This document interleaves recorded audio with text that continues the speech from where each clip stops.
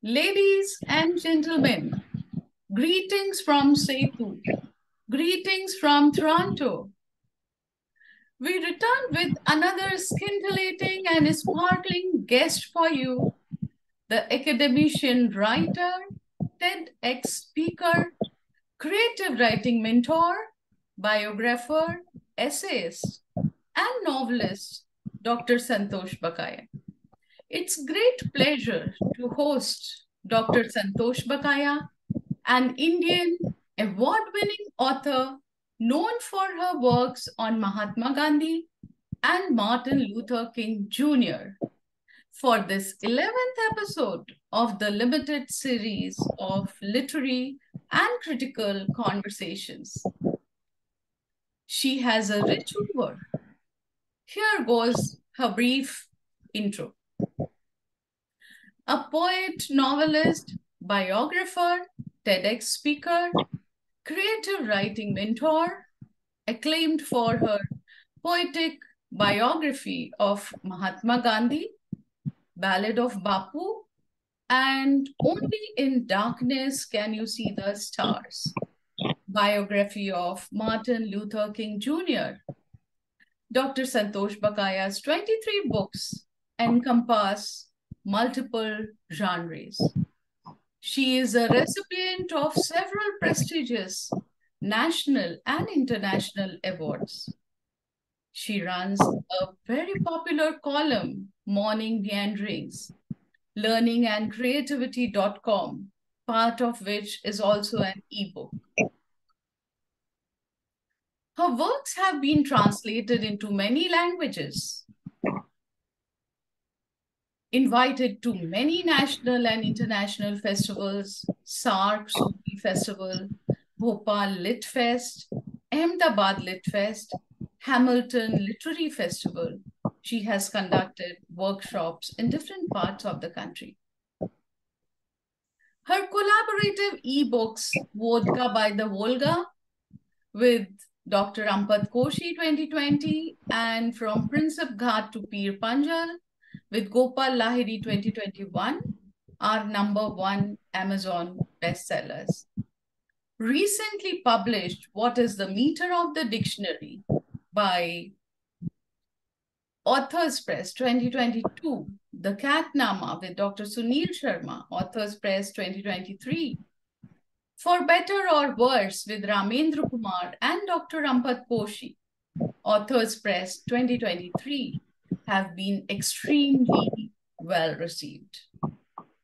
On behalf of Setu, I extend a hearty welcome to this high caliber, prolific, multidimensional personality. Welcome to the 11th episode of the limited series of literary and critical conversations, Santosh. Thank you so much, Dr. Sangeeta Sharma. What an honor it is to be here. And congratulations, Setu, for this innovative venture once again. And I keep doffing my hat to all your innovations. So it's an honor to be here in this limited video series of literary and critical conversations. And I'm very, very happy to be here. And by the way, did I tell you that you're looking very, very gorgeous, Sangeeta? Thank you so much. Thank you so much for your kind words. As usual, of course. And I'm looking forward to this interaction. And this Same here. Yeah. Well, to begin with, I present a short excerpt from the last chapter of Ballad of Bapu, titled Bapu's Death. Here it goes. Of humility and truthfulness, a peculiar combination. To Pearl S. Buck, this was another crucifixion. Of a man so rare, so just and fair, who had robbed the world with his moral perception. His heart had stopped, his voice was stilled. Into many a heart a fire he had instilled. His adversaries were mighty, but this man of piety, with a solitary perseverance, the earth had tilled. The King of England, the Archbishop of Canterbury, mourned the loss of an impoverished country. Chiang Kai-shek and President Truman rued the death of so fine a man. Nations shocked by the loss extraordinary, the Dalai Lama of Tibet, the President of France, dignitaries world over were in a trance. In times of utter moral decadence, this man of non-violence had towered over pygmies, commanding reverence. That's a poignant tribute to the father of the nation, Santosh. Honestly It's an speaking, exclusive piece. Yes. Cheeks were streaked with tears. And I was in a sort of a trance while I was writing this, especially the last chapter. And even when I'm reciting these lines, a tear just flow. I don't know. So I'm in a trance. I was in a trance while I was writing this. Yeah. These are very touching words. Great tribute to the father of the nation. Well, to start with the interaction, how did you hit upon the idea of writing the poetic biography of Mahatma Gandhi, Ballad of Bapu?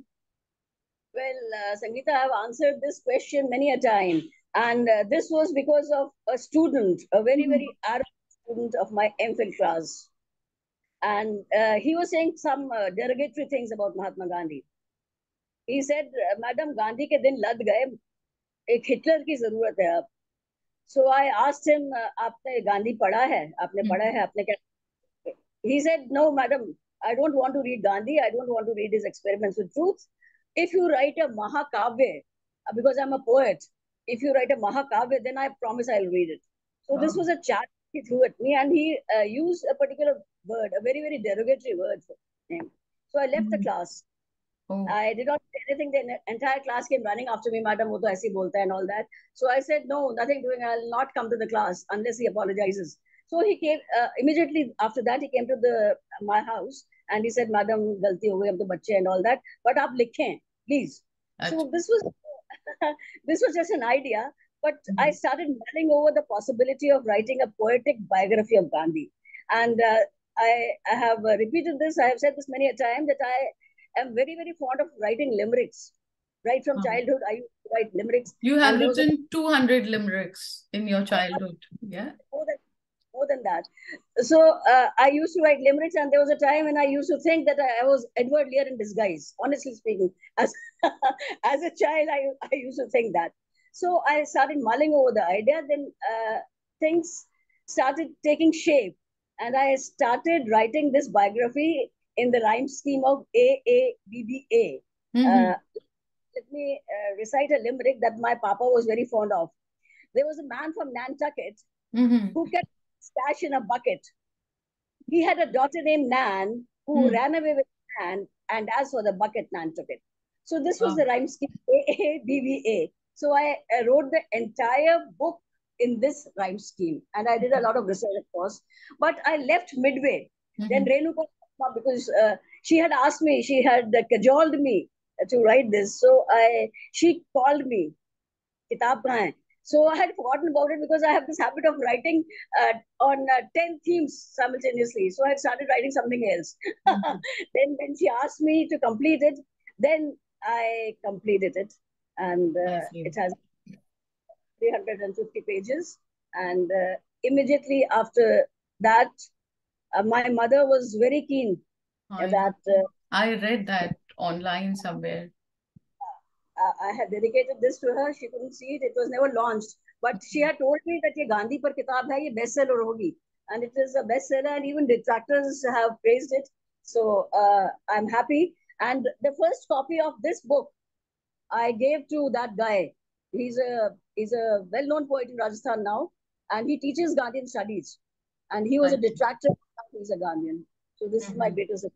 This is how it happened. And even the yeah, very interesting background, and memories of your mother are associated with this book.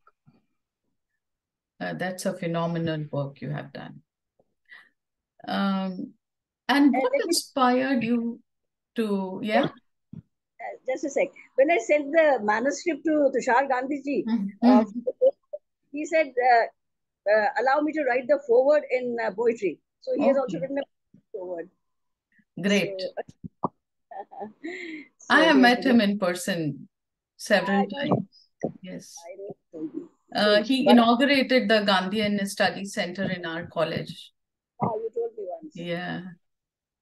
He's a wonderful human being, a gem of a man. Yeah. And with a tremendous sense of humor. With a tremendous sense of humor. Yeah. And what inspired you to write the biography of Martin Luther King Jr.? Only in darkness you see the stars. This was also because of my MPhil student, but this time none passed any derogatory comment about him because they did not know anything about him. This was in Gandhian Studies class. So they said, Madam, we know only about his I Have a Dream speech. So I made listen to all his speeches and they were just mesmerized and hooked. So one of them suggested, Madam, आप इनके ऊपर भी लिखें. So I was thinking of doing my postdoctoral research on King because I read a lot on King. But then I said, why not? Why not write a biography? So this just happened. And this is also a bestseller, and people have nice words for this book also. So, and come out so well. And yeah, it has come out very well. And the part of the success of this book is because of the publisher. They took pains over it. And they were the ones who suggested that it should have photographs also. So I wrote to the American Center because I was doing my research there. So they said they'll send the photographs. But the publisher was in a hurry to get it published, get it sent it to the printer. They had already sent the book to the printer without the photographs because it was late. But then I got a reply at the last moment. So they pulled the book back from the printers and these photographs were inserted. And they have enriched the book, especially his India visit in 59. So, and I'm also very, very fond of this book because I've worked quite a lot on this. I researched and I was very, I was also sort of in a trance while I was writing this. And I used to imagine those scenes and the Montgomery bus boycott and the people. And once I imagined myself amongst the walkers, standing next to an old woman who had said that I'm walking for my children. I imagined certain scenes. I was writing this in a trance. Beautiful book cover it has. Oh, the publisher did. And once, this is so funny. While I was writing this, I remembered all the speeches. Now I've forgotten them. But there's a particular line, over the bleached bones and jumbled remains of civilizations are written the words too late. One day I found myself in a dream repeating these words, standing at the dais or somewhere and repeating these words. This was the sort of trance I was in while writing this. So this is how it happened, and people are still reading it, and they love the book, and I also love it. Yeah. Thank you. Always inner inspiration when you write such works. So, as you said, while writing Ballad of Bapu, you were in a trance. Writing this, you were in a trance. So, in a trance. I used to dream of King. I used to think of King. I used to imagine myself sitting in their drawing room, and it was a very surrealistic sort of a thing, you know. And that's interestingly the teaching of Lord Buddha as well. It still holds good. At the end of darkness is light always. Exactly. So they have inspired me a lot. And I'm happy that even the detractors of Bapu, they have read the book and they had some good things to say about it. Both the books. What parallels do you find between Mahatma Gandhi and Martin Luther King Jr., apart from the universally known similarities? Well, of course, during the Montgomery bus boycott, King and his people, they had repeatedly mentioned that it is the invisible shadow of Mahatma Gandhi that is inspiring us. And whatever happened during the Montgomery bus boycott was inspired by Gandhi. And then there's a very interesting thing that happened during after the Montgomery bus boycott. He had written his autobiography, A Stride Toward Freedom. He was autographing this in a store. And suddenly, a woman, Isola Curry, her name was, she came and stabbed him. And he was in the hospital for many days. And the first thing that he said after he was out of danger was, please don't punish her. She did not know what she did. And here, this Gandhiization, he says, had begun. And then another thing that happened was that he was not at home when his house was bombed. His wife and his little daughter, infant, she was there. I see. And they escaped death. But he was at a meeting, and then when he ran there, he got the shock of his life when he heard that this had happened. And then he says that in his autobiography, he says that the entire night he couldn't sleep. He kept thinking of getting a gun permit. The entire night he was in the throat. He was perched on the horns of a dilemma, saying that in the morning when I'll get up, I'll get a gun permit and I'll kill that man. So he says that I was not a true Gandhian then, but in the morning when all these demons left him, and he said that he dropped the idea and he forgave that man. So he was inspired by Gandhi at every step. And then after the success of the Montgomery bus boycott, where Gandhi was posted at the time, he came to India along with his wife, and there are wonderful photographs of his India visit you must have seen. And then he was here for a month. Here he met many people, and he said the spirit of Gandhi is very much alive, and it is. We have a power now. It is not the power of gun. It is the power of love, peace, and non-violence. So he had become a true Gandhian by the time he was 39, by the time he was assassinated. So he followed his policy. Fascinating facts. It's very Fascinating. Yeah, about the two top thought leaders and revolutionary figures, advocates of peace, non-violence, and cooperation. Well, tell us about your other works. Well, I keep forgetting that I started my literary career, or lack of it, by writing for young adults. And I had written 7 mystery stories, mystery of this and mystery of that. And the 7 I wrote, 3 were published. And then my interests wavered, then I started writing something else. These were the mystery of the relic, mystery of the Jhalana fort, mystery of the pine cottage, and they were very, very successful in Rajasthan. And then the publisher, I'll not take the name, but now he's a big publisher. He was very keen that I should publish the other books also, but then I lost interest, and they were just written on pieces of paper. They were never published. But this mystery of the relic, I have told you earlier, it was very, very popular because it was about a ghost. It was about a ghost, 18-year-old ghost who doesn't know that she's a ghost. She has fallen victim to terrorism. And she says, please listen to my story. Please listen to my story. And in this house, which is called the Relic, she haunts this house, moving from room to room, telling everyone, please listen to my story. But no one listens to her story. And in the end, she relates how she was killed. And so it was so popular that I translated it into Hindi, and we also staged it. And it was a success. The ghost in this play, it was a play, is a very, very popular TV anchor right now. She's in Delhi, and she interviews all those celebrities and all. I'll someday tell you the name. So she acted beautifully well, wonderfully well, and she was no, she was not acting for the first time. The others were acting for the first time, but she was a seasoned actress. She had acted in Rajasthani films and all documentaries. So that was a tremendous. So these mystery books. Then, of course, then I switched over to poetry. This Where Are the Lilacs, Under the Apple Boughs, Oh Hark, Songs of Diligence, Principal Spoons, and Three Green Roads. And then book of personal essays, Flights from a Terrace. It was very, very popular. It was an e-book on Smashwords. And then I wrote this Bring Out the Tall Tales with Avijit Sarkar. some other collaborative books with Gopal Lahiri, Prince of Bhat to Peer Panjal, Dampat Koshi, Vodka by the Volga, and all these, they were Amazon #1 bestsellers. And with Ramendra Kumar, melange of mutants and mavericks.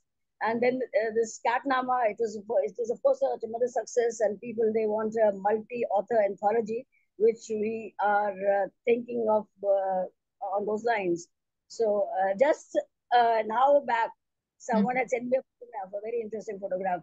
Ma'am, are you thinking of an anthology, a multi-author anthology? I said, yes, we are. We'll do something about it. So I'm happy, I'm grateful that people, I don't know, people like reading my books. And maybe because it is because of the fact that I write from the heart. My head sits pillion when I'm driving. My head sits pillion and my heart does the driving. So what comes from the heart appeals to the people. So my books are read and I'm happy. That's an impressive lineup of works.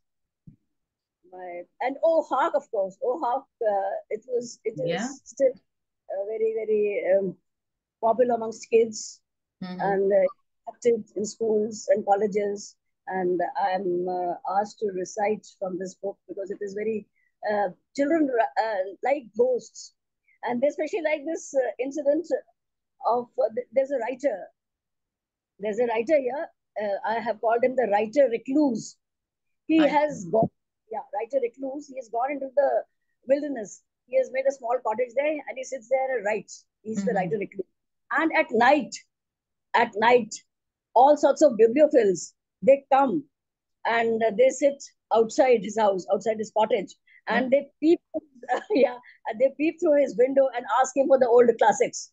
So this is a sort of satire because people have stopped reading and they've become ghosts. Now they want to read books. Someone asks, interesting, very interesting. And students, they have enacted these scenes, and there is a reenactment. The witches, there are 3 witches, and I have the very funny chants that I've created in the book. So this book also received a lot of acclaim and awards also. And the interesting thing is that Avijit Sarkar has illustrated it. There are some wonderful illustrations in the book, which it's a book which people like. So I'm happy. It's a known fact that you have the special gift of understanding and communicating with the feathery and feline friends during your morning meanderings. And this knack has helped adding up to your awe-inspiring oeuvre. So please tell us something about the Catnama, your recent work. Well, of course, the Catnama, I think the villain of the piece is Dr. Sunil Sharma. He made me. he was after me to collaborate on this. I had this in mind, but somehow he came to know that I was interested in cats, and then he asked me, "Let's do it." I said, "Why not?" Then we started writing on it, and this is also a tremendous success. And people love the stories, and they say that we also want to write stories on cats. Please write and please edit. Please ask Dr. Sunil Sharma and you, of course, to edit a multi-author anthology on cats and dogs, of course. So this is, and of course, let me tell you, Dr. Sangeeta, that Dr. Sunil Sharma's stories are excellent in this book. And I was rereading the last story, and the way he writes his crisp and taut dialogue sentences, so reminiscent of Hemingway. So I keep telling everyone that you should read what he writes, Dr. Sunil Sharma. His stories are excellent. And I know he must be blushing somewhere, but this is a fact. And I'm not exaggerating here. His stories are, people should. That's true about his fiction books. Very racy and riveting. Yeah, very, very riveting. And the way he plays with words, that's very inspiring. And I keep telling the youngsters wherever I go that they should read they're not fond of reading. The youngsters, they hardly ever read. Mm-hmm. They say, and the argument that they give is कि madam अगर हम किसी को पढ़ेंगे ना तो क्या पता हम उनको इमिटेट करने लगे. क्या तो करने हमारा लगे? अच्छा, इमिटेट करने लगे. क्या पता कई बार ऐसा ना हो जाए कि कोई सेंटेंस वहां से हम उठाए तो वो ऐसा ना लगे कि प्लेजराइज्ड है. So this is the argument they give. They try to justify their follies and shortcut by saying that this might happen if you read. So they don't read. If you are inspired by their works, there's no harm in it. But of course, imitation should not be done. Not be there. This is very, very important. Reading the But old in classics. these deteriorating times, you can't say. When people are in a hurry to get published. Honestly speaking, right now I have 10 manuscripts lying, all edited 10 times. But still, I'm feeling apprehensive to send them because क्या पता कोई typo हो, क्या पता कुछ हो. So, but I have seen these youngsters, they are just impatient to get right. True. Yes, I totally agree with this fact. You need to be very conscientious to deliver quality. Yeah. That is very good. So you talking to me about birds. Well, I'm very, very fond of birds. And this book, Flights from My Terrace, someone was telling me the other day that the title is very interesting. Before this house, we were staying near the airport. So I would sit on the terrace and I would see the flights. And near the airport, there were a lot of birds. So Flights from My Terrace was inspired by the birds and by the aeroplanes. So, and I was also posted in Bharatpur, Rajasthan, in the government college. It was the most notorious college of Rajasthan, where the students were older than me, and they would ask me, "Madam, tu in their dialect, tu पढ़ के आई है या पढ़ा के आई है?" Then I joined.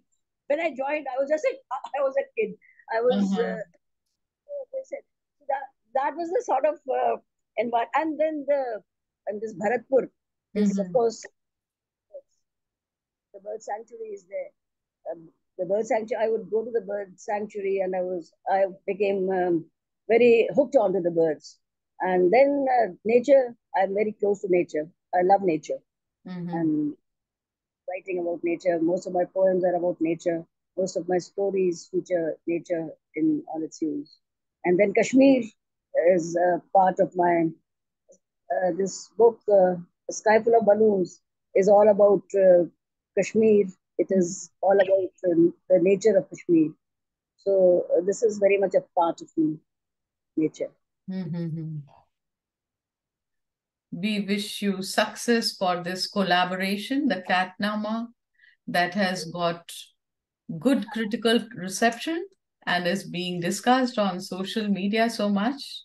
Yeah, people are loving it, and someone was telling me that they had carried it with them in the bus, in the planes, and the other passengers, they were peering into it and they wanted to read it too. And they asked them whether they could get it in the USA. So I'll ask. I don't think it's available there yet. Amazon.com. So that is. Well, how has been the general reception of your works? I don't want to blow my trumpet, but I'm very happy that people have showered their love on my books. In fact, on all my books, and this all of them, they were bestsellers. And this Sky Full of Balloons, it has gone into the second print. It was they, and some people, it's a novel. Some people think that it is an autobiographical novel. It is not an autobiographical novel because the character Preeti there is a chatterbox. I think that I hail from Kashmir, so this there must be some autobiographical elements. There are some autobiographical elements because my father, the man, Mr. Rana, he is a sort of a reincarnation of my dad.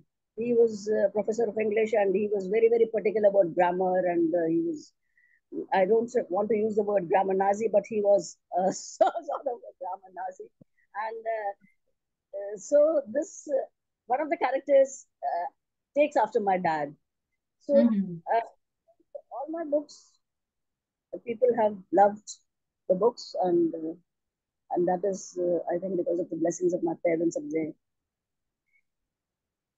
Yeah, it's no surprise you are such an open book on the digital media with your candid blogs and forewords. Did I tell you that this O Hawk was written on this the Significant League. It was rejected stuff then, started by Dr. Ambat Kochi. And when I started, I did not know what I was writing because I have this mad streak in me. You know, I start anything and it turns into something. So I was writing this.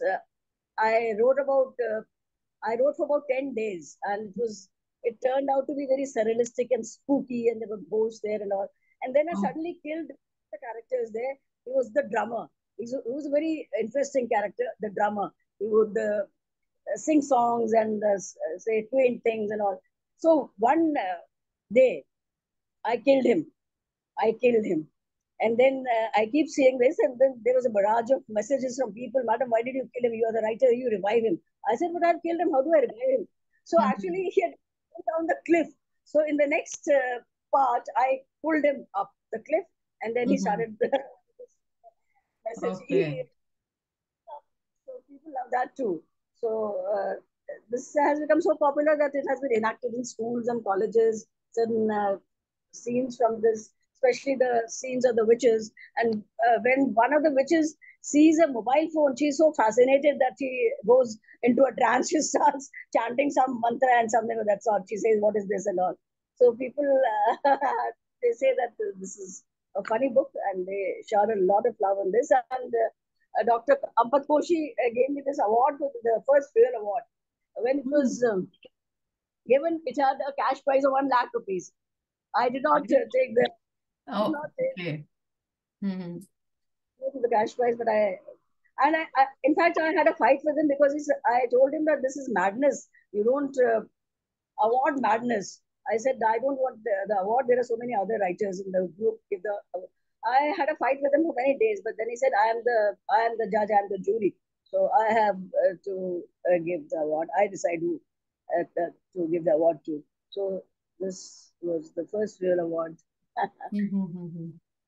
Supernatural elements you have in lot many books, I think, and they evoke a lot of interest. Yeah, they evoke a lot of interest. I have written So many ghost. witches and ghosts, all these you have. I have a fascination for ghosts. In fact, the first poem that I wrote was about a fort which was haunted by ghosts. It was in the fourth standard. It got a prize too. And then I used to write in Hindi, in Parag, and not in Okay. Chandamama. Hmm. And so, so, Great. so, How do you define poetry as an important form of communication? well, poetry is everywhere. You communicate in a different manner in poetry. And of course, let me tell you that my first form of communication was poetry. I used to limericize everything. I used to talk in limericks. There came a time when I was talking in limericks. So that the students in the school, they would scurry for cover when they saw me coming because they would say, "Abhi limericks mein baat karegi."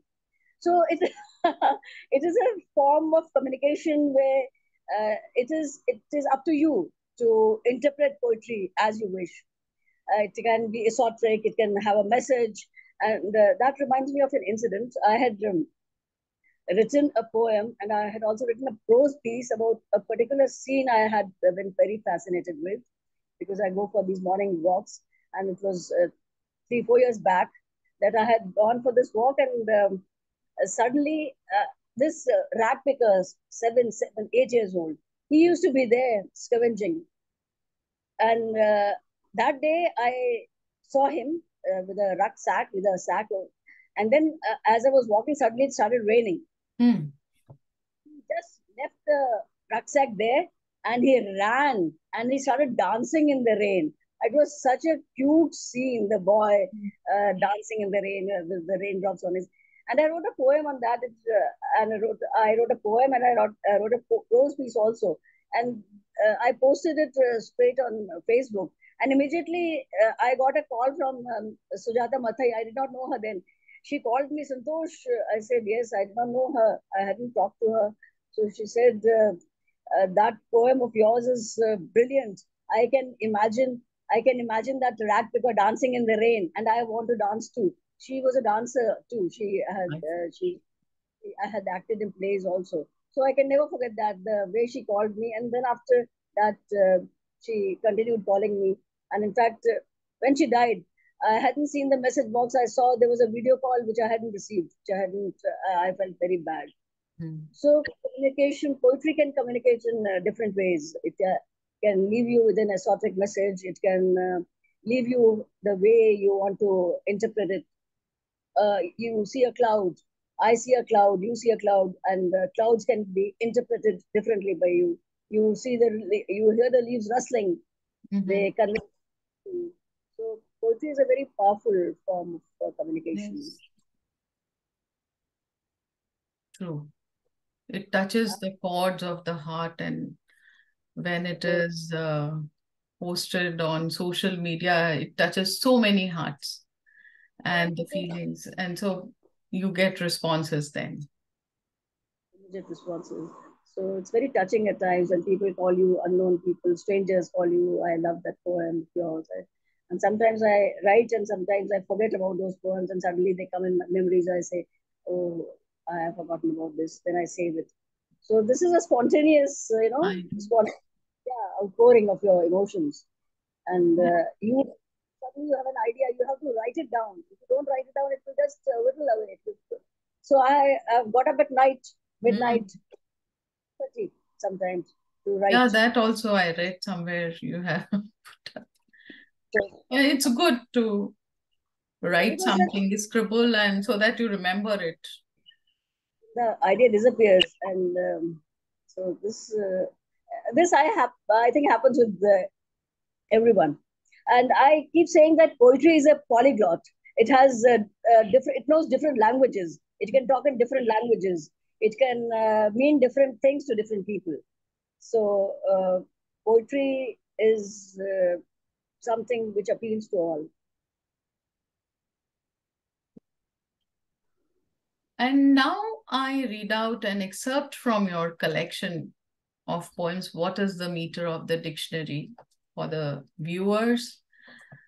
It's titled Faint Echoes. Here it goes. Sometimes they nod, sometimes they frown. Does anyone even know my name? My dreams, desires, dreads. Why do they have such a condescending attitude towards me? I am a security guard, manning the gates of a posh colony in Delhi. After all, one has to cater to the demands of the belly. Not just one belly, but six. My wife, three kids, and a very old mother. Do you know, the other day she thought I was her long lost brother. And she tied a rakhi on my wrist, smiling the most endearing smile ever seen on the face of a sister.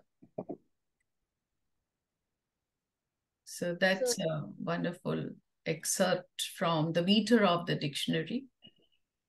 This was a real incident. I saw this man talking to the other man, saying the secretary of that this entire apartment, he talks very rudely to me, and I have so many problems and all. So I was shocked on what they were saying. So he uses Nike cap पहन के क्या समझता है हमारे दिल में झांके हम कितने परेशान हैं. So that touched me. So there's another quote I keep repeating. This is by Gary Snyder. He talks about poetry. He says that it comes blundering over the boulders at night. It comes to me at night, especially. It comes blundering over the boulders at night. It stays frightened outside the range of my campfire. I go to meet it at the edge of the light. So, such a powerful imagery, And this is the way poetry comes to me. It comes stumbling, tumbling, and I also go stumbling, tumbling towards it, and I have to write it. Otherwise, it will get lost. So it just erupts. So all whatever you are saying, I could think of Plato, I could think of Wordsworth. Plato said that poets they write in a frenzy.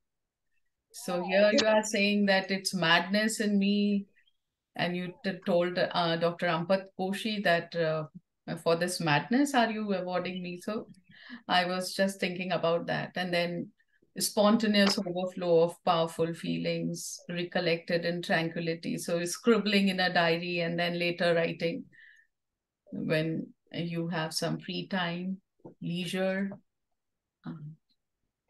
So that's the way how poets write. yeah, you have to have a mad streak in you. This is what Robin Williams says in Dead Poet Society. Everyone is born with a mad spark. You have to cling to that spark. So this is what I keep doing. I cling to that mad spark, and I wreck madness all around.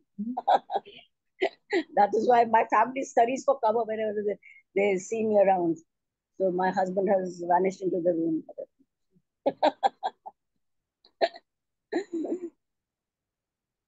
Well, So where do you find, you have been speaking about it, your inspiration?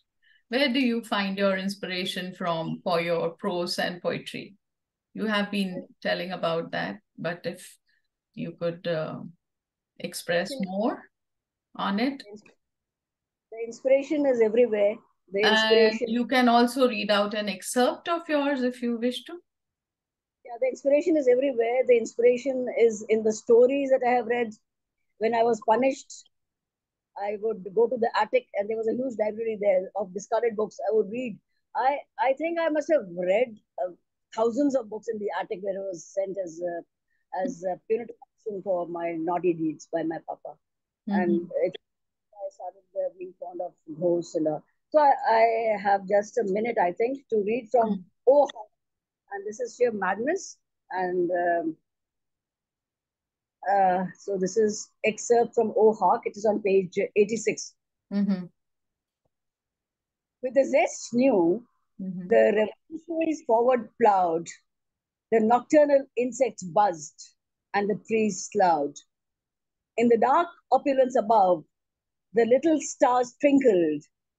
The breeze tried to humor the trees, bent and wrinkled, kindly infusing the fresh air in their shriveled up veins. Things looked eerie, and there was churning in their brains. Seize the day, the poet said, raising an enthusiastic fist. Suddenly, in their line of vision, appeared a cloud of mist. Do you see what I see? Do you see what I see? The scared drummer stuttered, clutching on tightly to his javelin. The javelin man muttered. From this cloud of mist slowly appeared a dark silhouette. It started gliding towards them, and the owl started to hoot. What is it? What is it? The javelin man quivered, intensely alarmed. Everything there appeared to be enchanted and charmed. Under a tree, under a tree, with a conspiratorial air, two hunched figures sat. To who, the owl again hooted, and its wings fluttered a bat. So this is an extract from Very nice, very appealing. you. Thank you so much. And I had a crazy time writing this Ohawk. I had gone mad. I was not in a trance then. I had gone completely bonkers then while writing Ohawk. I remember the first time when I read one of your poems, it was about the kitchen. You had written something while you were cooking and Yeah, how you were trying to find out the ingredients. So that was wonderful. It appealed to me a lot. I was very much impressed. And since then, I have been reading your works. thank you so much. Thank you. Um, I yeah. yeah. So quote the quote that sums you best. Well, I have always been fascinated by Robin Williams in Dead Poet Society and what he says about madness. We have this spark of madness in us, and we should cling to it.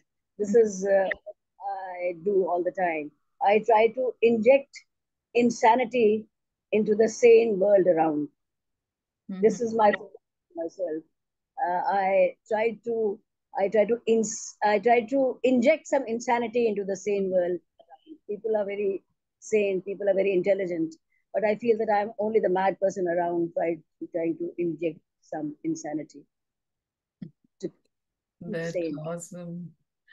You are a much sought after motivational speaker and also a mentor to young, promising writers, having conducted many creative writing workshops for their benefit. So, today, what would be your message to the discerning audience? Well, my message to the youngsters is to read, read, and read. Just one message to read. They don't read at all. They just want to write. They need to read because by reading you can enrich your vocabulary. And let me tell you that in my childhood, from my childhood till the present, I have never consulted a dictionary, but I know the meanings. Why? Because I read a lot. Everyone in our family read a lot, and we would know the meaning of the word because of the context. So, and because we read a lot, I never consulted dictionary because all of us were supposed to read. We read, and we were also supposed to read at 8 during dinner time. Papa had a dinner gong. He was very idiosyncratic about his dinner gong, which he had bought from somewhere. It lasted for a couple of months, and then it's broke or something. I have written 10 or 12 poems on that too, very humorous ones. So we were supposed to read and we were supposed to discuss books. So we read all the classics, all of us. I We see. read. In 10th standard, I read Dickens, I read Hardy, I read all the plays of Shakespeare, and I remembered them. I remembered the dialogues, I remembered the scenes. Now I don't have forgotten any, but it was from the 10th standard that I got hooked to reading, and I never consulted a dictionary because of the reading, I knew the meaning. So this is what I keep telling my students that you should read. You have become you procrastinate. You say, "Madam, time कहाँ है? Writer's block हो गया." Writer's block कहाँ से हो गया जब लिखा ही नहीं है? Lame excuses they have.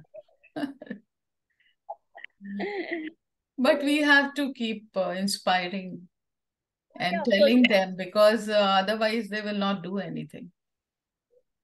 And they say, "Madam, time कहाँ है? We don't have the time to read." And they keep procrastinating and they talk of the writer's block. I said, "I don't believe in the writer's block." They say, "नहीं, madam, होता तो है writer's block." मैंने कहा होता है लेकिन मुझे नहीं हुआ इसलिए मैं कह रही हूँ. Writer's block. If you are a passionate soul, if you're passionate about something, if you have a passionate intensity about writing, never have a block. Yeah.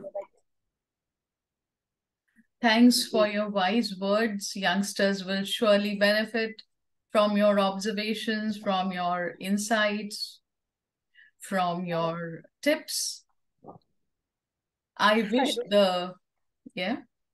I don't know whether they are wise words, but they are mad words, and I believe that madness counts in this sane world. Coming from you at this juncture, they are surely wise words, full of wisdom. You have reached that level where you can surely pass on your wisdom to the youngsters. So thanks again. I wish you the very best for your future projects. Thanks, Dr. Santosh Bakaya. Thanks, viewers. In the next episode, we will be back again with yet another important guest with you. Till then, bye-bye. Thank you so much. It was an honor being here. Thank you.